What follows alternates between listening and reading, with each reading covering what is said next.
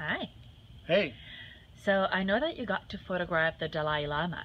Can you please tell us how you make that happen? yes, absolutely.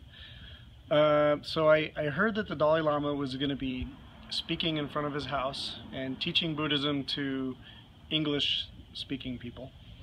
Um, and so I did everything that I could to get a plane ticket and get there.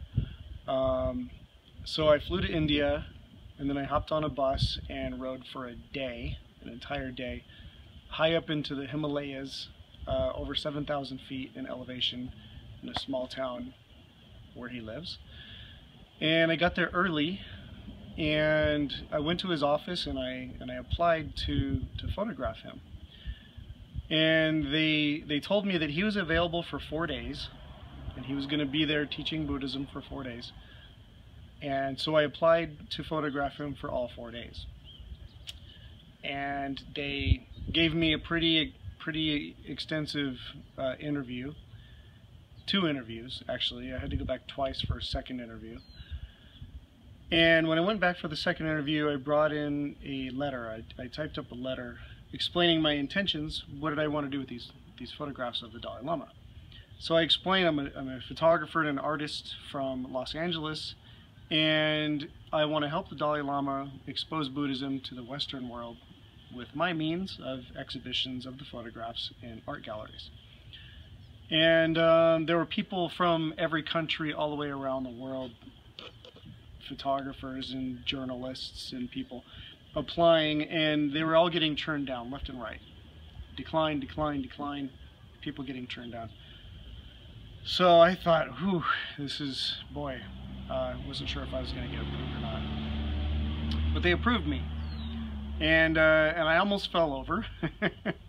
They approved me for 3 of the 4 days. The 4th day, they said you can still go, but you can't bring your camera. The 4th day, we want you to sit down in front of him and listen to him teach you Buddhism. And I thought, wow,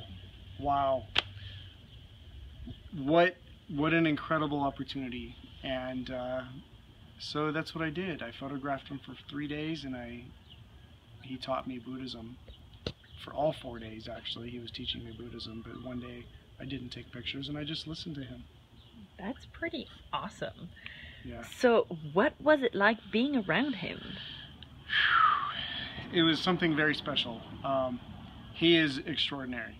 He is a huge being. He is really amazing. And he reminded me of my grandfather.